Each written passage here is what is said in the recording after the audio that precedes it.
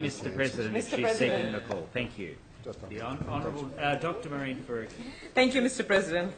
I was lucky enough to participate in the Greens float at this year's Sydney Gay and Lesbian Mardi Gras, as I have done for many years in the past.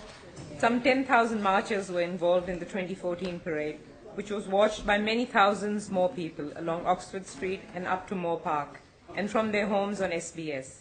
It is always a truly exhilarating and affirming experience to stand shoulder to shoulder with LGBTI people and advocates demanding acceptance and equality. This year's Mardi Gras was the 36th annual event. Mardi Gras has gone through significant change in the decade since 1978, and so every year when we march, we must not forget that Mardi Gras began not as a celebration of diversity, but as a serious and painful political demonstration. LGBTI Australians took to the streets of Sydney not for relationship equality or to celebrate their newly won freedoms, but for their very lives and safety. And many still do march for these basic rights, particularly those minority groups who are often still struggling for strong voices within the big LGBTI tent. On that point, it's certainly worth acknowledging that this is the first year that an intersex group entry participated in the parade. I congratulate OII Australia and the Androgen Insensitivity Syndrome Support Group Australia on their involvement. The theme for the Greens float this year was Green, the brightest colour of the rainbow.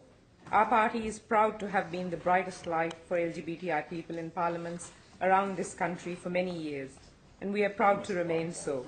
In the 1990s, Christine Milne led the charge for decriminalisation of homosexuality in Tasmania, a charge begun by Bob Brown in the 1970s and 1980s. In 2005, my colleague and friend, the now Senator Lee Rhiannon, gave notice to introduce a same-sex marriage bill into this chamber. Only last year, we finally debated a New South Wales same-sex marriage bill, which was lost by only 2 votes. I was proud and privileged to be a part of the cross-party working group on this matter. On Saturday, the Greens held our banner high: marriage equality, every vote, every MP, every time. Behind the celebrations in our city, the treatment of LGBTI people worldwide was never far from my mind on Saturday. From Uganda to Russia to Nigeria, discriminatory and hateful policies continue to marginalize, oppress, and even kill people because of their sex, sexuality, or gender identity. Certainly, much closer to home, we should note in disgust the Australian government's decision to send LGBTI asylum seekers to Papua New Guinea, where harsh laws still exist against homosexuality. Only last week, an Australian Senate hearing was told that detainees are now adjusting their claims from persecution on the basis of sexual orientation to other forms of persecution, out of fear that their claims would be rejected. We must give our solidarity and support to LGBTI people and activists wherever it is possible, and work with them to achieve the many wins we are lucky to have already experienced here. In our Australian context, we should aim for the activism and awareness of our annual Sydney Mardi Gras to be felt not just at this time of the year, as the summer draws to a close and as the rainbow flag is hoisted up at Sydney Town Hall, but throughout the year ahead. This is something that all those in this House who believe in equality must strive to do, in consultation with LGBTI people and their amazing representative organizations.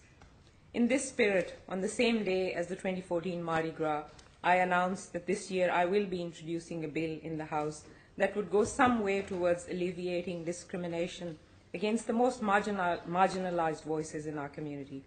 My independent colleague in the lower house and fellow LGBTI advocate, Alex Greenwich, is working with the Greens on implementing this reform to end forced divorces for trans and intersex Australians. I'm looking forward to the debate we will have in this chamber about the protection of loving and committed marriages for all members of our community, just as I'm looking forward to every future debate we have in here about the rights of LGBTI people. The Greens will not rest until full equality is achieved.